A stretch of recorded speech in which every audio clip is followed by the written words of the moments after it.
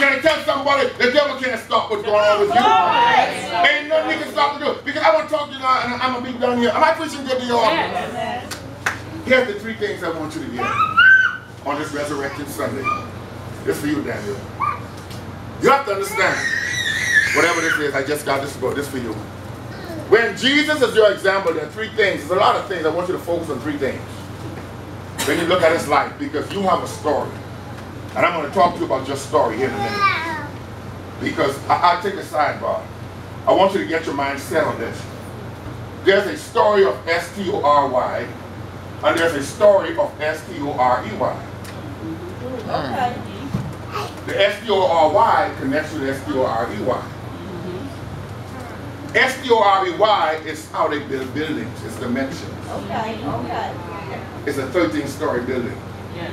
Y'all heard that before? Yeah. But it have 14. It don't have 13 floors. It has 14 floors because they don't count 13. Okay. They don't build buildings higher than 13 floors. I know you don't know that, right? Superstition. It goes from 12 to 14. Yeah. So even though it's 14 floors, it's still 13 stories. Because stories measure dimension. Am I teaching y'all good here? Yes. And when Jesus said, upon this rock I will build my church, he said, I'm going to build my church story after story. But your story completely becomes a story in the church. Come on. Go ahead. Am I teaching y'all good here? Yes. When you have a testimony, see, the church is built on testimony. We try to build it on buildings. Come on. Come on. Are you understand what I'm saying?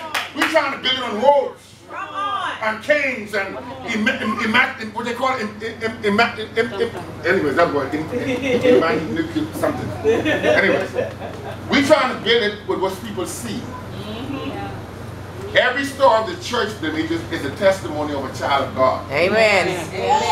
Trials and tribulations. Watch this. When your story is fulfilled, it becomes a story in the church. And your testimony is supposed to build the church to another dimension. Yes. Keep growing. Keep growing. Are we here? Am I teaching you good? That's why the enemy tries so hard, Dan, to get you to quit in the process. Because once your story is fulfilled, it becomes a story. And now that thing is stationed in the church. And the church is going to another dimension to your story. There you go. Because your testimony adds another stuff going. Another level. So every time you go through something and have a testimony, God is working because you have one final story to add. And when you walk perfectly in your destiny and you have the testimony that your story is now added to the church. When you get through everything you're going through and walk in that thing that God promised you, now your story is complete and you become a story on the church. Yes. That word came to us, I was studying that you become it. Are y'all here with me? Are y'all understand how significant it is why the church needs to stay focused? Because if you don't put your story in, something will be missing. Amen.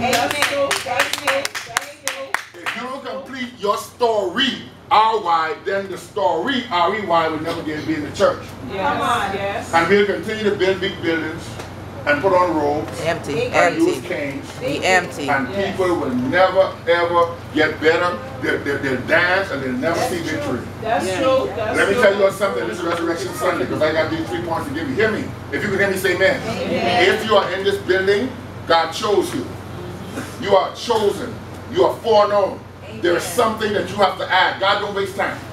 It may not be what I have to add. Your story may not even be a church story, but it's still a story in the church. Yes.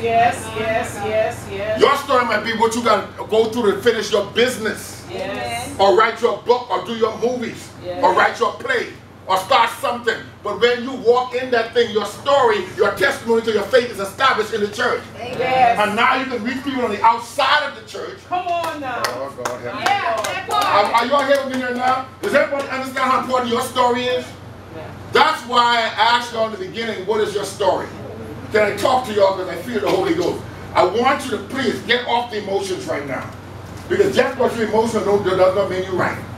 And what they've done with us, particularly in our black churches, they made us emotional and we get excited about having a good time with no meat to eat. Amen. Are you hearing me? You have a story that's intended to be a story in the building of the church. Upon this rock, Peter, me, the pastor, the Holy Ghost, I'm going to build my church.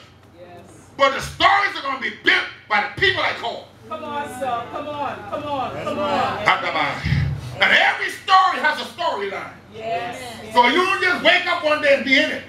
No. You got to suffer a little while. Yes. You got to be rejected and talked about. Yes. You got to go through degradation and stuff.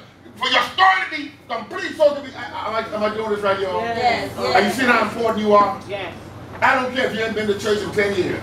Yes. If you were here this morning, God sent you here. Amen. For you to know that you are significant. Yes. And if you quit, that building, that story of the church does not get to be accomplished. Come on, Amen. sir. And the only way it won't be accomplished if you quit. Amen. If you keep walking, because I'm going to tell you why right now. Y'all ready for the rest of this message? This will be a bit. Understand this. When you walk in this thing with Jesus, it's going to be, I have 3 points to give you. When your story is being told or being formulated, it gets a little tough. And here's the first point. While you're journeying, if you can hear me say amen. Amen. There are going to be people. The first point is, just because they plan your death, does not mean you're going to die. Amen. Come on. Yes, God. Glory. I thought I was in the right church. Yes. Glory. Oh! They set their own track. Oh! Shut up. Oh! Shut My up. God. Oh! Shut up. All right. People always try to kill, but they don't understand. That's true. Yes. That's true. That's true. And when God calls you to do something new and different, people are they don't want to look ignorant. So they don't want to deal with their own ignorance. They try to kill you before they let you flourish. Come on now. Come on. And what I need to tell you now, I want you to hear me. Because everybody wants you to fall in this crazy church thing that we do. This little model that we make. That we come to church on Sunday pretend to be perfect. Come on. And then when you talk to people in our house, they know who we really are. That's not who you are. You have a story to tell. And because your story is so significant, And different. people don't understand that your story is different from theirs. Yes. And because they think they know everything, they're going to try to kill you in the midst of your preparation. Yes. In the midst of your understanding. And I want you to understand the first point I came to make today on this Resurrection Sunday. Just because they plan it, don't mean that you're going to die. Come on. You Amen. have to understand, they can't help it. There are, listen, General, please hear me. Stop asking why people do stuff. They're doing what they're ordained to do. That's true. That's true. Judas walked right beside Jesus. He was ordained to betray him. Yeah. Peter fought for him. He was ordained to deny him. People do what they have been ordained to do. It may be your mama. It may be your daddy. It may be your brother. It may be someone in church. But they only do what they've been ordained to do. And just because they plan meetings of your demise, it does not mean you're going to die. Amen. Come on. Come on. Amen. I think I'm preaching too good. No, you're not preaching. Can I go to a story in the Bible right here Yes. of the Good Samaritan? Come on. They beat him and left him on the side of the road, Yeah. intending for him to die. Yes. But just because they leave you to die don't mean you're going to die. Amen. And that's a part of your story. Yes. But if he would have died, the story would have never been told. But the story was told because he lived through it. Somebody holler, I'm going to live through this. The devil is alive. I'm going to let you talk about my destiny. I'm going to live through this. You might think I'm going to die, but I see something greater ahead of me. And just because you having your meetings and you going to the root man and you doing all this stuff, it does not mean I'm going to die, baby. I'm going to walk on top of it and keep trucking. Someone in here say amen. People just are afraid to be ignorant. And because they don't want to be ignorant, they try to kill you in your process of happiness. That's the first point. First point is in the resurrection of your life.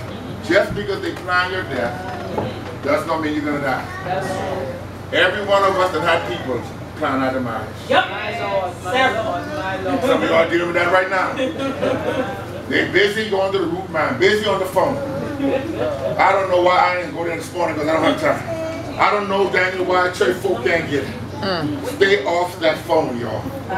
All that is, that's the avenue of the enemy to misery. If they ain't speaking life, stay off the phone. Glory to God. Let me get over that. The second point is, see, the leaders of the day, they didn't understand what's going on with him. And they cannot handle the discomfort of being ignorant. See, when you're doing stuff that people never seen before, it troubles them.